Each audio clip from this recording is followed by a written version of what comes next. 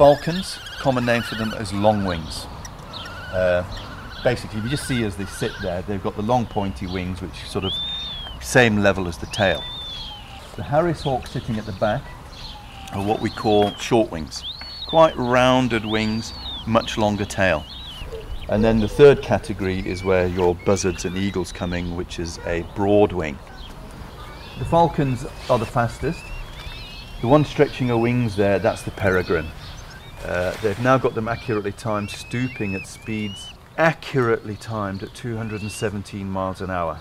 Now, yeah, that makes them by far the fastest things in nature. Most of these birds, especially the daytime birds, do have exceptionally good eyesight, and the peregrine has the best. Good weather, when she's flying around here at a reasonable height, she can see a pigeon sitting on Scarborough Castle. It's a pigeon 4 miles away. Now, that is eyesight that it's hard for us to begin to comprehend. Right, the peregrine, we're going to fly her, and with this cold, windy, we're not going to get any great height out of her. But, you know, we'll get her to get a bit of exercise, fly her, and I'll be swinging a lure. So you want to be a little bit away from me so you're not getting clonked around the head with a piece of leather with a bit of chick tied to it. And that swinging the lure is to sort of give her a really good workout. The whole point of that is that simulating her grabbing a bird in the air. And it gets to be a game with us. If she grabs it, she's won. Then she gets her reward. But obviously I want to make sure she gets as much exercise as properly to really keep her fit. So we'll just see how many passes we can get before we give it to her. It'll be on the ground, and when she's feeding on the ground you can get closer in then.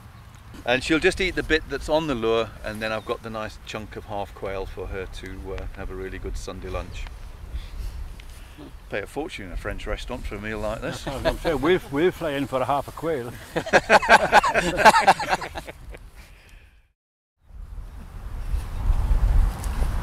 mean, it's a beautiful field this for being able to fly, especially for the falcons, nice and open. It does catch the wind from every direction up here. And the last sort of 2.5 weeks it's been from every direction, east, north, west, south. So we'll start getting rid of all the gubbins, so all this has to come off. She normally just has a good scoot around and a good look, see what's going on. And then as long as she's coping with this wind, which she should do, but you know, we've just had such a break with this weather. I mean, after the hood's being on, she'll take a bit of time just to sort of have a look around, get her eyes adjusted to the light. And usually before she's ready to go, she'll have a good shake and rouse. Anyway, there she goes. So if you move back a little bit now, so as she'll, if you go down by the things there, so that when I'm swinging the lure, right, it means that she's can work out which way to make her approaches in the wind. And she's working out wind directions and where she can crank in using the wind to her advantage for the fastest approach.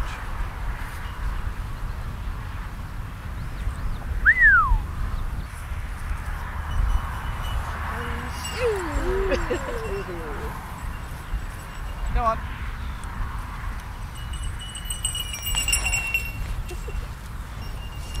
Swinging a lure does take a lot of practice to get. The best thing is when you start is to go off somewhere quietly so not many people see you wrapping it around your neck and smacking yourself in the face.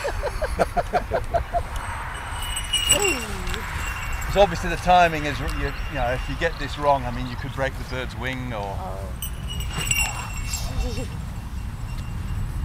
like being a matador with a bullfighter.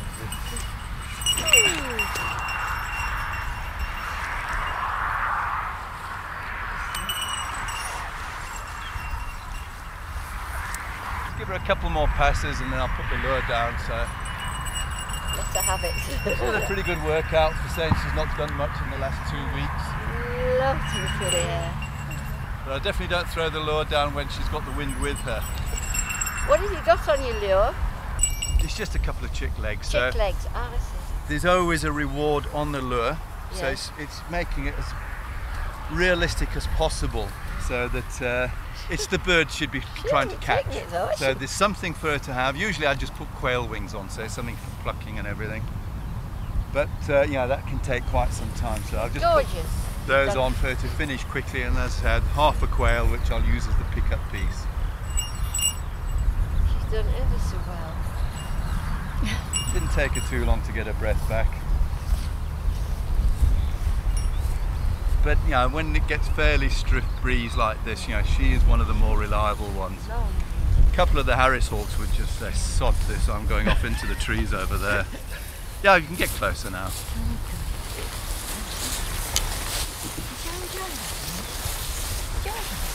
Well, that, yeah, and that's what falconry is about. It's not having birds or pets or anything. It's getting out and flying them as best you can.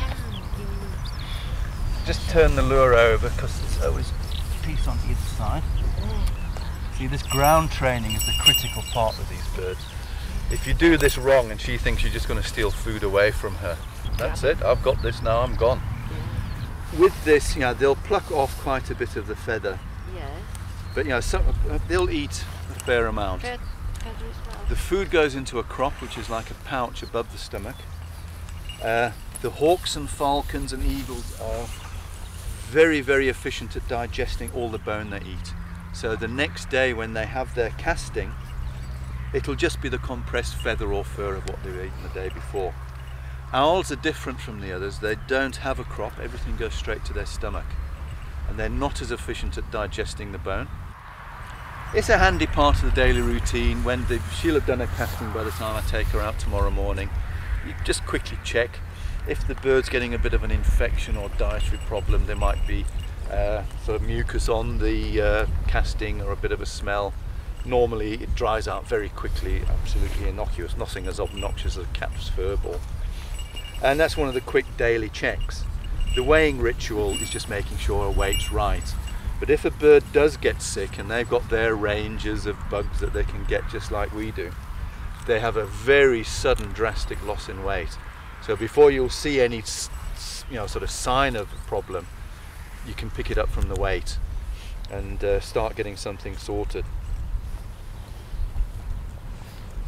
Right, shall we get out of this wind? Shall we head back down? As we go back down that steep bit, the loose gravel, just be careful of your footing. Do you have to put the Jessie back on her now, or do you Well, not need I don't to? bother with it. You don't need to now she's fed.